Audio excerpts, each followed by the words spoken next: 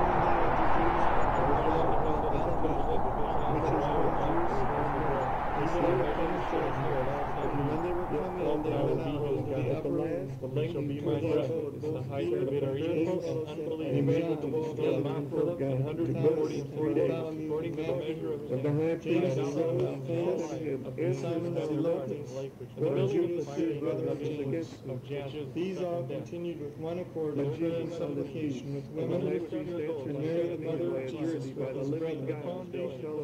And in those days Peter stood up in the midst of the disciples and said, the number of names together were about 120. Men and brethren, this scripture must needs have been fulfilled, which the Holy Ghost by the mouth of David spake concerning Judas, which was guide to them that took Jesus. For he was numbered with us and had obtained part of this ministry. Now this man purchased a field with the reward of iniquity, and falling headlong he burst asunder in the midst, and all his bowels gushed out. And it was known unto all the dwellers in Jerusalem, so much as that field is called in their proper tongue El-Saldama, that is to say, the field of blood. For it is written in the book of Psalms, let his habitation be desolate, let no man dwell therein, and his bishopric let another take. Wherefore of these men which have accompanied with us all the time that the Lord Jesus went in and out among us, beginning with from the baptism of John, until the same day that he was taken up from us, must one be ordained to be a witness with us of this resurrection. They appointed two. Then began Peter first and swear, saying, I know not the man. And immediately the cock crew. Peter remembered the word of Jesus, which said unto him, before the cock crow, thou shalt deny me thrice. And all wept bitterly. He bring his glory and honor into it. The gates of it shall not be shut at all by day, for there shall be no night there.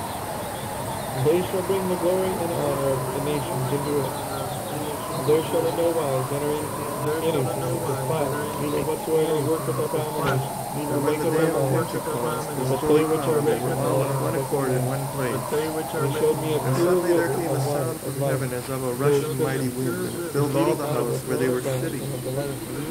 There appeared unto them cloven tongues like as of fire, and it sat upon each of them. And they were all filled with the Holy Ghost, and began to speak with other tongues, as the Spirit gave them utterance. And there were dwelling in Jerusalem Jews devout men out of every nation under heaven.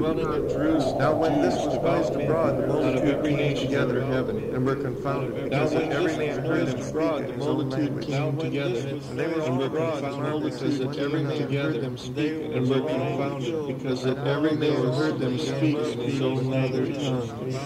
And they were all amazed, marveling utterance to another. And there were abroad in Jerusalem together, devout and were confounded, because that every man heard them speak in his own language. and they were all amazed and marveled, saying one to another. And there were no Jews began to speak about their hearts and minds about the fell down to worship before the feet of the Jews and the proselytes, priests, and Arabians. We do hear them speak in our tongue the wonderful works of God. And they were all amazed and marveled, saying one to another, behold,